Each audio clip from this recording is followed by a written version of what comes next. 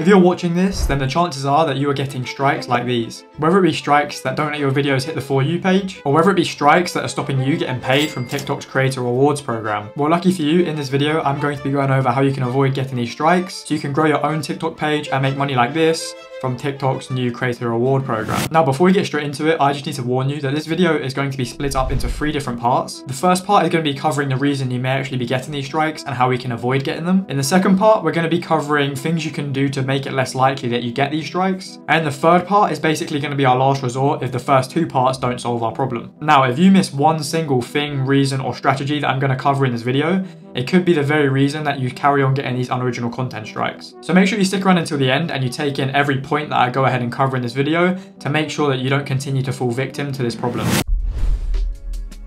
So the first reason you could be getting unoriginal content strikes is because your content is too similar to content that is already on TikTok. This can relate to many different niches, so I'm going to quickly give you guys some examples of how this would work in different niches. So let's say you're in the Reddit stories niche or the tech stories niche. You're obviously going to have background footage in your videos, or in fact any niche for that matter where you have background footage.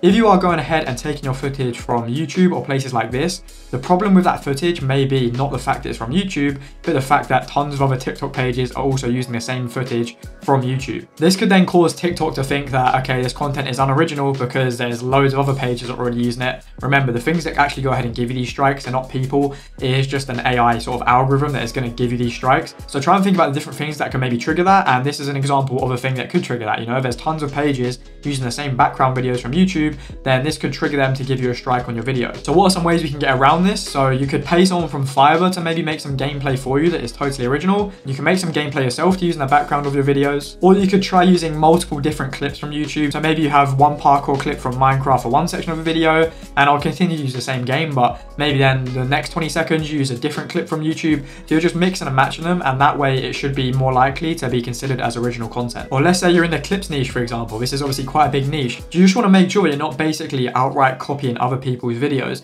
There's little strategies and things that we can do to get around this that I'm going to go into later on in the video. But you want to make sure that you don't have your clips, like let's say you're using clips that are similar to someone else's video, don't have them in the exact same order. Maybe try and change up your videos, you know, so it's a totally original video. If you're copying a video that is already on TikTok, then this is obviously going to make it likely that you go ahead and get a strike. Even though you are editing the video and you know you're making it in your own editing software, you're putting your own little touches on it. Once again, if the video is majority the same, then TikTok, the algorithm, is going to see this as an unoriginal video and give you a strike. The second reason your video could be getting flagged as unoriginal content is if there is, let's say, a watermark on your video. If this is the case and you've got a clip from somewhere and it's already got a watermark on it and you really want to use that video, what I would recommend doing is putting something to cover it before you go and upload it on TikTok. Whether that be a bit of text, whether that be you trying to blur it out, whether that be there being, I don't know, a picture or something over it, whatever it be, try and cover it before you go and upload it onto TikTok. And then the third reason that may be causing you to get unoriginal content strikes is using things like movie clips, TV shows, or even sporting events. I tend to find that whenever I use like a clip from a TV show,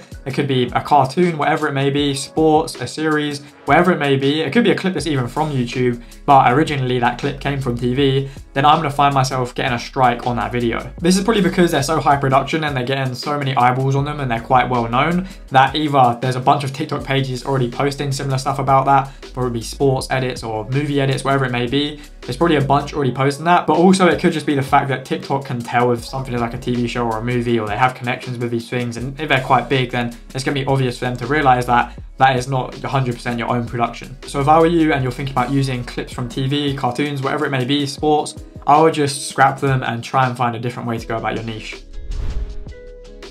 So now we know what to steer clear of, what can we actually go ahead and do to make it less likely that our videos are going to get striked? So firstly, we can add things to the video. So for example, on one of my pages, at the end of the video, I have a pop-up of my logo, and then I have an AI voice basically giving you some motivation that I have generated using 11 Labs. And this AI voice giving you that sort of motivation is just something that is totally original, and TikTok can't really argue with the fact that that is totally original. It's something that I have made, it's an AI voice that I have made, it is a picture that I own. So this just makes it more likely that your video is actually going to be original. But maybe you don't want to do that. There's still many different ways we can go about this. So you can go ahead and add things in the video. So maybe when someone's talking, or if you're doing an AI-based video and you're still getting strikes like Reddit stories, just have some pop-ups or pictures or AI generated pictures popping up. That way they're totally yours and not from Google, but even just Google pictures popping up and things like that on the video is going to make it more likely to be original, because once again, you're just adding more to the video that is from yourself. that is going to make it different to other people's on TikTok, or even it's going to make it different to the video that you took from YouTube or whatever it may be. Another method that I've seen used a lot, I've used it myself a few times and it is very beneficial, is to go ahead and mirror clips. So you can do this very easily in CapCut, but you can probably do this in everything.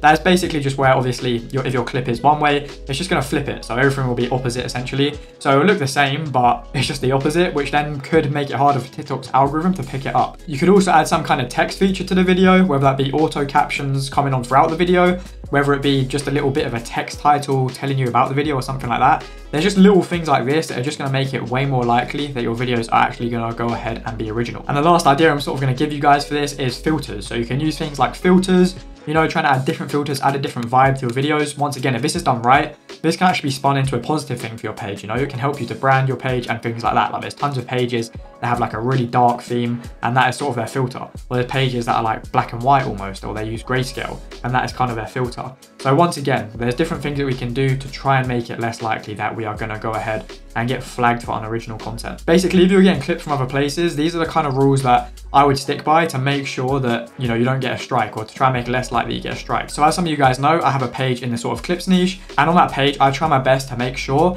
that I sort of stick by these rules. So in every single video, I want to have at least 3 different clips, and I don't want any of these clips to be longer than 30 seconds. I tend to find if you have less than 3 clips, or if you have these clips over 30 seconds, then it's more likely that you're going to get a strike.